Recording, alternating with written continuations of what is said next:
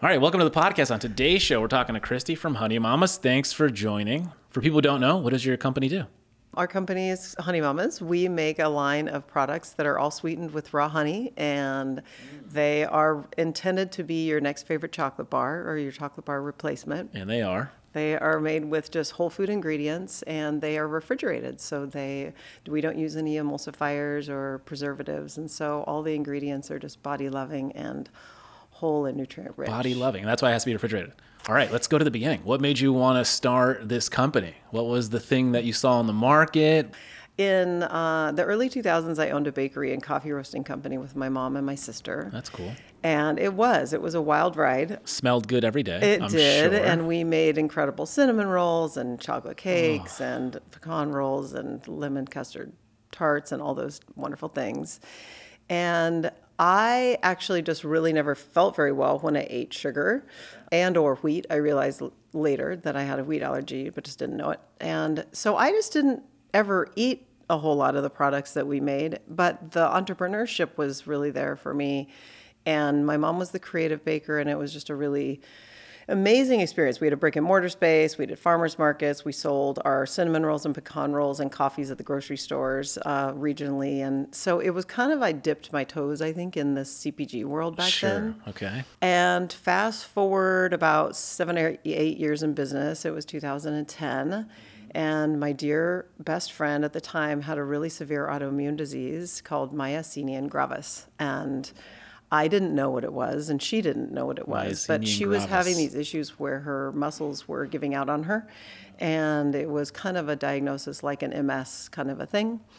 And so she got the diagnosis, but no resolve as far as what could help it. So it's rare, or is it just? I think it's fairly rare. Okay. You know, I have been talking about it for years, and I feel like people will reach out after I do interviews like this or whatever, and they'll say, oh, I have that, or my cousin has that. But for her, it was just very debilitating, and so she was scared. And her Tai Chi teacher at the time recommended this cleanse called the Body Ecology Diet. And I mean, this is 2010. So there wasn't a whole lot of like even gluten allergy awareness at that time. It was kind of just beginning. Yeah.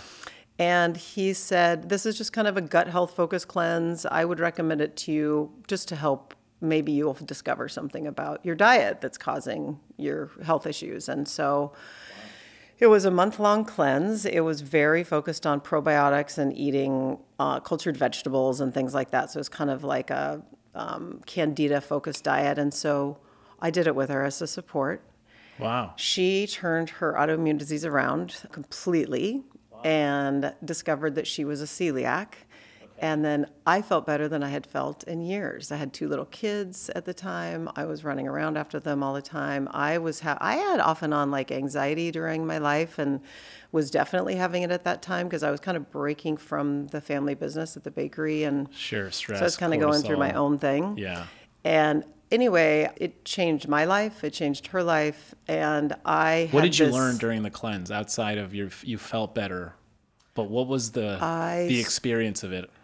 The experience of it was based on essentially cutting all the sugar out of your diet and eating only whole foods that were in their kind of pure form. So that's where I learned about unrefined oils, soaking your nuts and seeds if you eat them. And it was about the connection between digestion and health and nurturing your gut in order to create like a microbiome that gives you total body health. And that extends to mental health as well. And so it was a mind blower for me at the time. I was going to say, yeah, that's wild.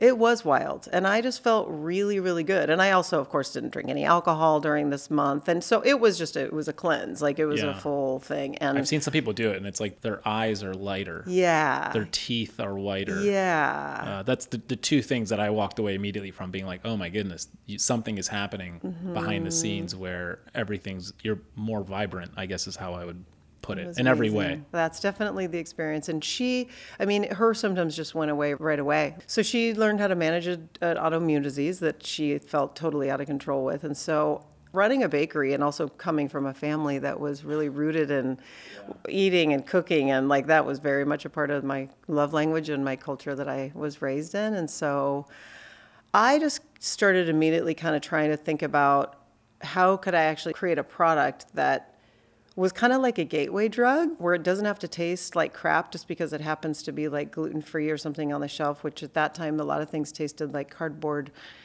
that were really good for, or, you know, that were allergy-free or whatever. And I just felt like there was a lot more out there to be had. And so I spent a couple of years thinking about some ideas and was going to do like a juice company, and knew that kind of CPG landscape from, you know, selling the cinnamon rolls and coffees to the grocery stores. So I just thought I want to do a really simple product line, and I want it to help open the people's eyes to kind of food as medicine. And that was the beginning of what got me started with Honey Mamas. And that's crazy. Yeah. And so you would think after the cleanse, you're going to probably go into something super, like you mentioned, juices or something extremely really healthy. functional. Yeah, and what like I love about the functional story, and I hope it ends with Honey Mamas, but what I love about it is you made something, a treat. Yeah. A treat that satisfied the cleanse requirement? Yeah, yes. That's absurd. Yeah. That's what this is? I'm going to eat so much of it. Say no more. Actually, the Body Ecology Diet Cleanse, the one that I did, there is not honey on that cleanse. Sure. So she really doesn't do any sweeteners. It's like, so this is It's adjacent. Yeah. Yes, but close enough for me. Close enough for me too. This is such a good story. Yeah. This is why I love the podcast. You never really know. No, and I think that it's interesting too, because I really did start with these like functional ideas, because I thought, you know, I was going to do cultured vegetables, which are fine and good, but they stink, and they're not something that my daughters were just like, that just stinks every time you open those jars, Mom. And I just thought, oh, that's not going to be as easy to sell as something that tastes really flippin' good. So it really did pivot my idea.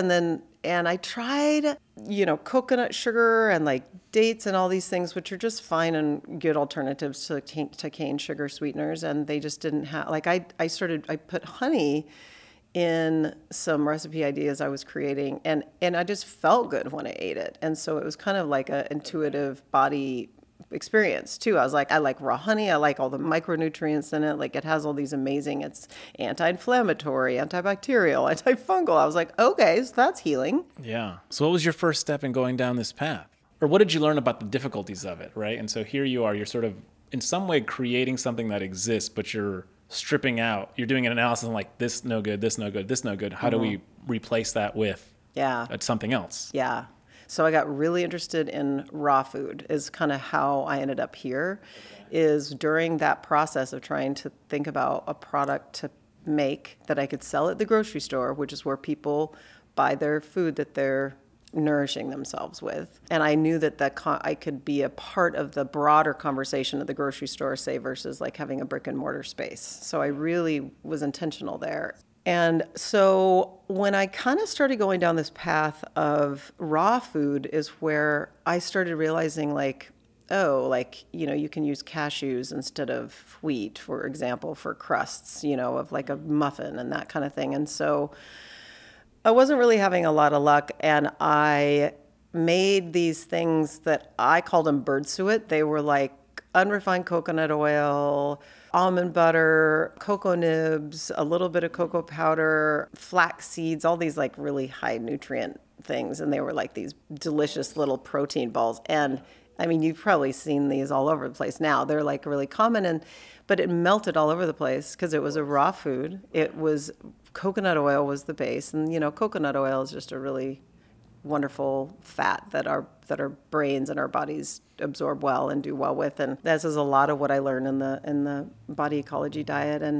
And so when I made these, I thought, okay, I want to do something adjacent to this, where it's not like the difference between the buttermilk chocolate cake that we made at the bakery, and it's not this like bird suet thing that is really good for me, but that's impractical and I can't sell at the grocery store. And I just kind of tried to play with this recipe idea of turning that protein thing more into a treat and a snack idea. And so I just added a bunch of cocoa powder to it and played around with kind of like the honey and the coconut oil and the cocoa powder and and sprouted almonds. And so that was my first bar, that's what I used. And I guess the hard part of this is also at some point you realize it has to be refrigerated. Yeah. And so what is the world going to be like when they buy a product that you have to refrigerate?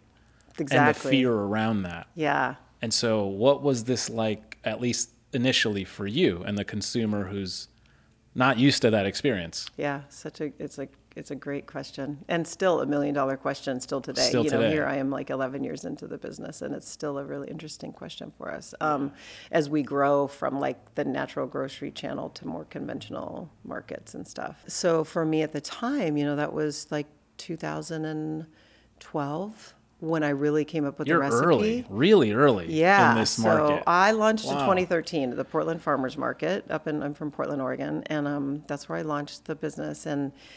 And at that time, there was a couple of products in the refrigerator that were like protein-ish. Because once I made it and I realized it was going to have to be refrigerated, I was like, okay, I'm going to go to the grocery stores and check this out. What's there? Sure. There wasn't much.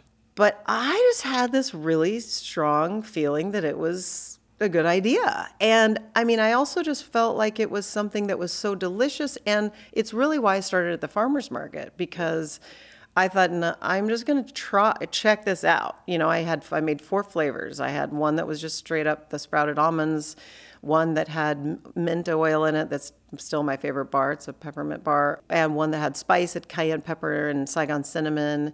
And another one with a different type of cocoa called Peruvian raw cocoa powder. I'm from Peru. I love it. Oh, there we go. That was like a best-selling bar. Yeah. It still is. Oh, I love that you're from Peru. That's right. I forgot. That's why I like chocolate so much. Oh, it's so good. And so I honestly just didn't even know, Diego. I mean, that was the thing, is I didn't know. I knew I loved it and it made me feel good and it tasted great. And I thought it had some legs for sure. And I knew the farmer's market would give me great feedback. And so I just kind of had this felt like a pretty pure, honest, and kind of innocent approach to just dropping off bars to grocery stores. And I thought, I have nothing to lose. And what would they do with them? Like, what would you tell them to do with them? Would you say put them next to the They're soft refrigerated. drinks? Yes. Or like what fridge do they put them in, right? That's the question. That was the question, and that was where I thought we can have this discovery experience together, and it's either going to hit or it's going to not hit. And I just kind of knew that. And so... Did you ever think about making a little Honey Mama's refrigerator?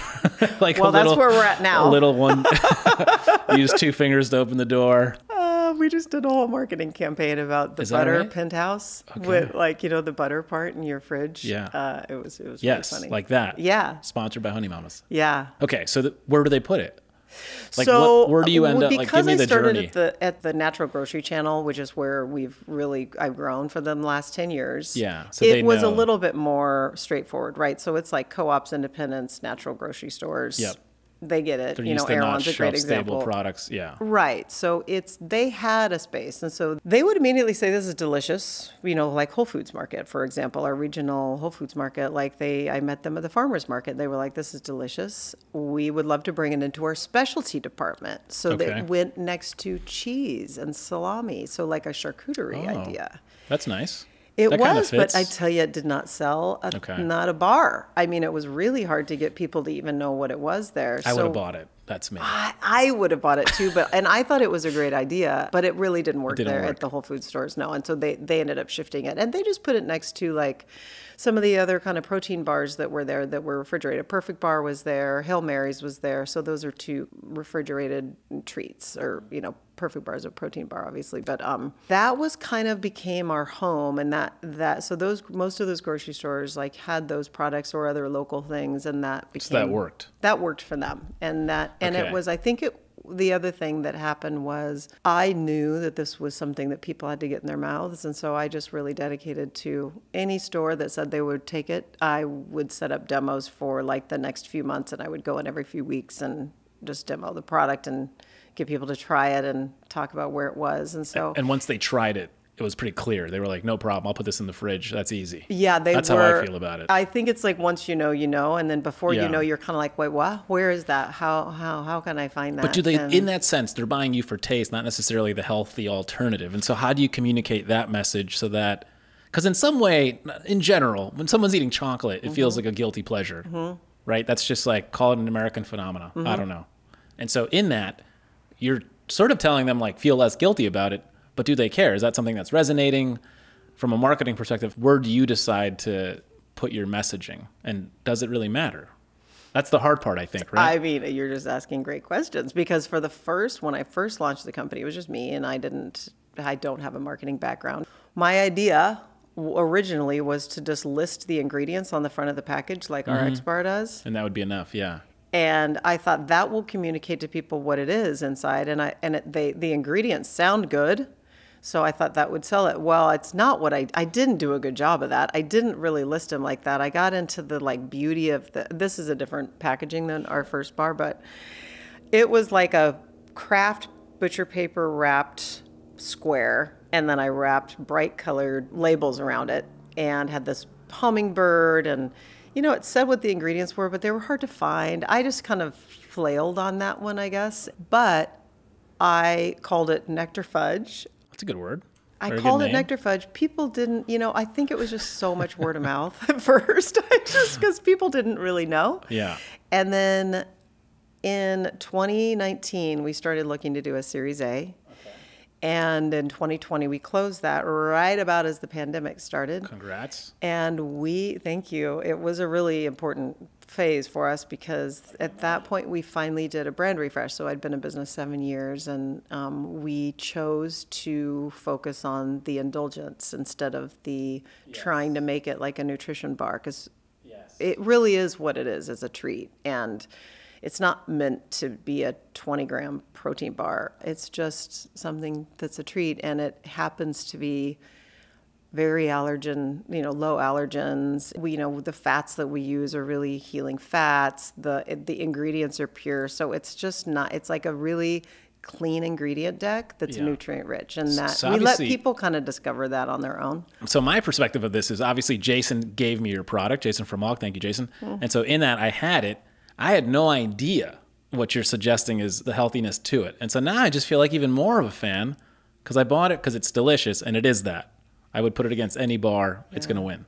Yeah. But now we're adding that. So now it's like you almost get the customer to buy in a greater way. Yeah. Which is really cool. Like I'm having a good experience. I feel better about myself than I did earlier today. Yeah. Thinking I was just having this indulgent treat. But in reality, so that's kind of cool. It's like it deepens the relationship to the brand in a way that feels very organic and true to the brand, which is awesome. We really are trying to lean into this like real food element. I think that's kind of the words that we've chosen the last couple of years, and like it's made with 5 real foods or 8 real foods, and so that is this nod to that it's not just a Reese's or Snickers or whatever. And so I think that we're trying to kind of just lean into simple language that we still keep that indulgent. Like I really related, like when I first started the company, to during that era, at least there was like chocolate bars that were, from like Peru or all these different beautiful African cocos. And I think that I really was, I was influenced by that as a person who was culinary and just loved chocolate. I'm going to eat this because I feel like it's calling my name. Yeah, that peanut butter cup is something else. That's real addictive. So as I open this, when it came to, COVID hits, and that sort of unlocks the world to the freezer aisle, the refrigeration section. Now products don't really, not to say they didn't matter, that they had to be shelf stable. There was certainly a group of them that were important. But now, all of a sudden, to the younger consumer, it has unlocked the freezer and the refrigerator section in a whole new way. And so I assume this was only amazing for the brand, for the company. Yeah, it was a good time period for us. And I think it's interesting because we had launched a small single-serving bar during that time, and Grab and Go was just going down the tubes. This is a single serving in my house.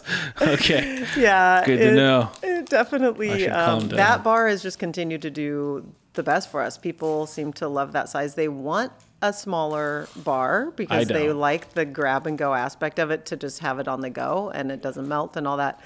But this one, no matter what, people seem to buy this big version of the bar. And it's just, I think the packaging is really fun too, but so good. But yeah, during COVID, the pandemic was an interesting time. I think that it worked for us to have the indulgent kind of pleasure aspect of what we're doing. And people needed that a lot during that time, that comfort element and the fact that it was nourishing. And then it's also a gift. So it could be like a small gesture to give other people, because we were just all suffering then, especially. And I think that's a big part of what I'm trying to do, is to just bring some people some How many happiness. servings is this? I hate that. That's 3. 3. Jesus. Yeah. And I mean, the good. sugars are less sugars than like a typical protein bar, for example. You really. Let me try. Oh yeah. This is so good. Eat the whole thing, please. We're not single serving guys. We're like, we'll eat the whole thing. And then someone will say, how many? We're like, how many calories? Like 120. And we're like, per serving? Yeah. Or in the whole bag? Serving. And they're like, per serving. I'm like, God, how many servings are in the bag?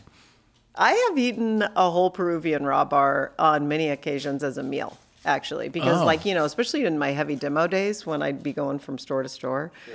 And all I would have in the car was, a cooler full of Honey Mamas. And, it was like 8 grams of protein and, 20 grams of sugar for the whole bar, which is like a lot of times there's just a lot worse stuff out there. When it came to you closing your Series A, what did the investors see, or what did you have to communicate to them? Because the way I think about your story is you're early, so that's really important. I think you can win if you're early. The refrigerator section would cause probably some question marks, but then you probably have velocities that maybe suggest it doesn't matter. Was that it? Like you had the velocities to prove, people are shopping different, let's say. Yeah, I think the refrigerator, and this has kind of been the truth since the beginning, is it's a door opener for us. The fact that it is in the fridge, and that we have seen that category pretty much on the rise ever since I started the company in 2013. The category has really opened up quite a bit. It still is, obviously, as you know, like clearly you understand, like the real estate it's tricky, but it was kind of a good one to disrupt because there wasn't like a ton to disrupt there. Right. But it was really the candy bar aisle that we're disrupting. We're just doing it in the refrigerator. So I think that what certainly the investors that we were talking to at the time, they definitely saw the kind of momentum that category was having at the time, and that there was no end in sight as far as like how that was going to continue to go up, trend upwards. So that worked well for us. And then the other thing I think that really worked and still does is that we have like a cult following. The people that are dedicated to Honey Mamas are just kind of goo-goo about it. And so that's me now. I think that's always been important. Like that seemed to carry a lot of weight as well. And the investors that we ended up working with, and I think this is interesting, and I have never been an investor yet in my life, and maybe I will one day. I'm sure you will. But I think that it's cool because Alex Bernstein, was the lead investor at Amberstone, is who did that Series A with us, and he's a fanatic about health and about like he was ate on the paleo diet at the time, and I think that like he just loved it. He loved the product, and I have found that with the investors that we worked with, like they love the product. They really love the product, and then they also see the value for what it, kind of what it's doing in the market. But I'm sure part of this is also in the deck or maybe on the horizon. But do you think about it like more creating different flavors but of the same product, or obviously we have a different product here? I don't know what you call that. That you've got in the hands. I like that it's the bites are in the hands, yeah. The raw honey treats. And so where do you think about SKUs wise? At this point, you probably have enough credibility with the retailers. So maybe what are the retailers seeing from, their high level view, national view of this category? And what are they asking you for maybe today as opposed to before you're pitching them on where to put your product? Yeah, that's a great question. So what we're seeing is really good velocities in like 4-packs and of this, like the singles, so a smaller size, but in 4-packs. Also in so this is our minis size, and so it's a bite size. We're launching into quite a few like the Meta campus and Netflix campus. So a lot of campuses with those like food service. And then this size that we're doing right here, I think that's 8 minis in that box. And we actually talked to our Whole Foods buyer about this a couple years ago. And she was the one who was originally saying like, I think it'd be fun to see a bite-sized version of your bars. And I think the consumers would love that. But if you had like a pouch of them where it's more grab and go. So, that took a while to put out there. And I think that's what we are hearing, especially as we move again, like into some more conventional stores where having it be something that is maybe a smaller size that's a little bit more grab and go seems to be something that people are wanting. So that's where we're definitely focusing our innovation. Any partnerships with like an airline or something? I know we met somebody, I can't remember who we were talking to, but we met a couple of people at this most recent expo, because I think it would be great too. And so, but there is that refrigeration piece. But they have it. Right. And so it can just be with it can be with the boxes that come out for lunch or whatever. So we're pretty excited about it's funny because I've been doing the business for 10 years or, really 11 years. And I have grown it very slowly, pretty intentionally, because there wasn't anything like that. And it really is just, I think we're at a point where it's ready to kind of move and really, truly kind of launch. I want to get into that. And so, normally we talk about entrepreneurship, and of course everyone wants to become the unicorn tomorrow, raise the Series A next week, the Series B 3 months later, and then, this phenomenal exit. The reality of it, it's generally speaking a minimum of a 7-year game, generally speaking. For you, when you went into this, I think maybe knowing the family business, you sort of understood the day in, day out, right? Which is a real hustle, a real grind. And I think every baker is always fearful that no one will come back tomorrow. That's a real fear I've learned with chefs and probably some bakers. Yeah. When you think about your approach, did it ever bother you?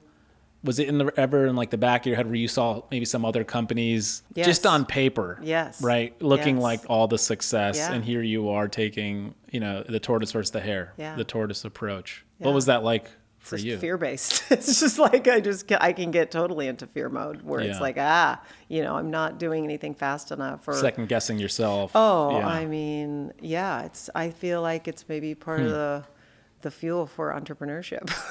It's like having a healthy dose of fear. But no, when I started the business, I knew it would take a bit. I met Justin from, Justin's Peanut Butter at one of the first shows I did. I can't remember if it was Fancy Food or an expo. I feel like it was a Fancy Food show east. He was a speaker on a panel, and he was walking down the aisle after the panel. I'd seen him talk as part of this panel, and he walked by the booth, and I said, can I ask you about my products? Like, I was just in business a few years at that point. And he said, this is really good. And he was like, I think if you just have some patience with this, you're going to do really, really well. But it's just going to maybe take a little bit longer to grow because it's kind of a new thing, And I look back on that, and I really remembered, I took that to heart, and I thought, okay, that's interesting insight from somebody who's been in this, like he had sold his company, at that point. And it was good advice because I kind of needed to hear that from somebody. And I never thought it would be some like 5-year or 7-year turnaround.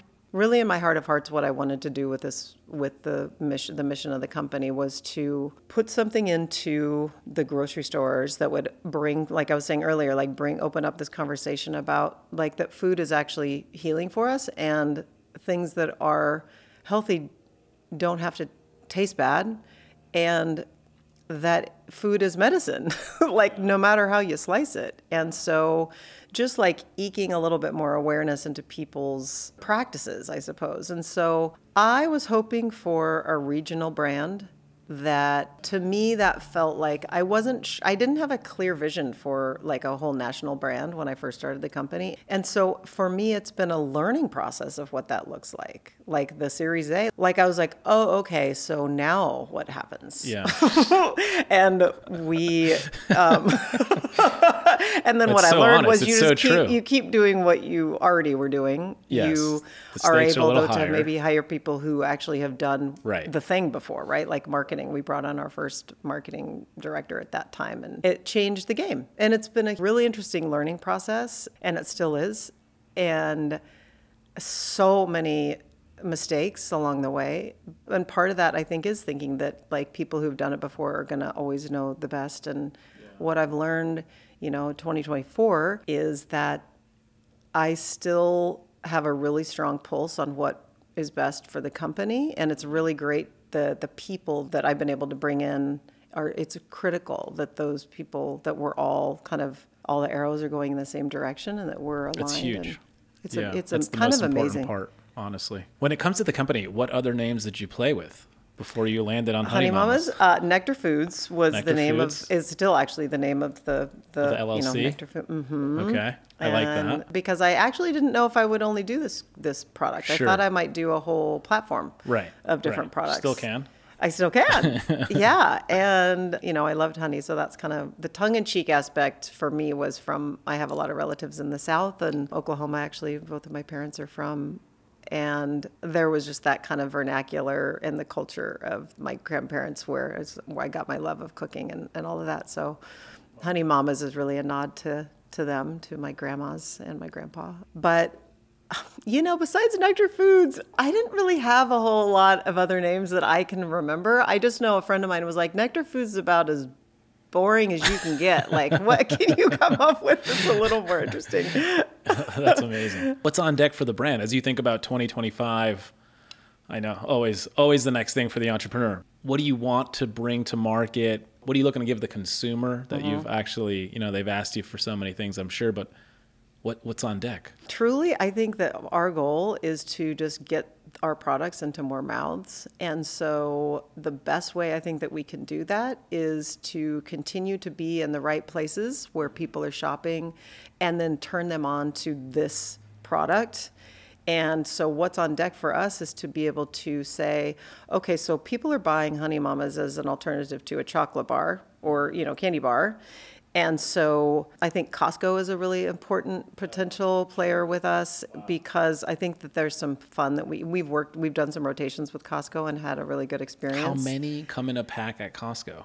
Well, we've done 6 in a pack at Costco, Okay. and they wanted the big bars because it's a whole conversation. So we've done 6 in one, and I think with the peanut butter cup, again, one of the ways you were asking earlier about like how to manage this, letting people know what it is. And when we did the Series A, we really decided to lean into the indulgence aspect. And we worked with a fun creative agency and really had a great time with that. And as we continue to grow, I think that's one way we are able to kind of let people recognize it's an indulgence, but then, it's made with 5 whole foods. That was my customer journey. Yeah. And I feel so much better about it. Yeah. It's amazing. So I think it's being able to have more consumer awareness of the brand in general. And the way that we're going to do that is we'll play with form factor a little bit by offering some different sizes like this. Smart. And then I think just being in front of people. And part of that is like that whole food service thing, that food service channel of people at the Meta campus or Netflix campus who are just doing their daily thing. They might not know who Honey Mamas is, but being able to have like a little snack while they're working and then see us at the grocery store level I think that's kind of part of our devious plan. Meet them where they are. Yeah. I love it. Can we do a giveaway on the podcast? Yes. Okay. 100%. Let's do a giveaway. Oh, for sure. You choose the product. Okay, great. We'll choose the listener. Yeah, that sounds great. And they'll win something fun. Let's do it. Well, where can everybody find you? Where can they shop and where can they buy? honeymamas.com is a great place to start. You can buy our products online. And then otherwise, we are in pretty much all of the natural grocery stores across the country. And then also, if you go online to honeymamas.com, if you type in your zip code, it'll show you all the stores in your area. You have 2 new fans, me and Nick. So Thanks, good. Thanks, guys. Well, thanks for joining the podcast. Yeah, such a pleasure. Thank you. Thank you for tuning in. If you enjoyed this episode, share with your friends, your family, or anyone you might think might benefit from the conversation we've had today. And if you haven't already, please take a moment to leave a review on your favorite podcast platform. We'd greatly appreciate it. Your feedback helps us improve and reach more people who can benefit from our discussions. The best way to stay connected with us and get the latest updates on future episodes is through our social media channels. You can find us at Startup Storefront. We'll be back next Tuesday with another great episode. See you then.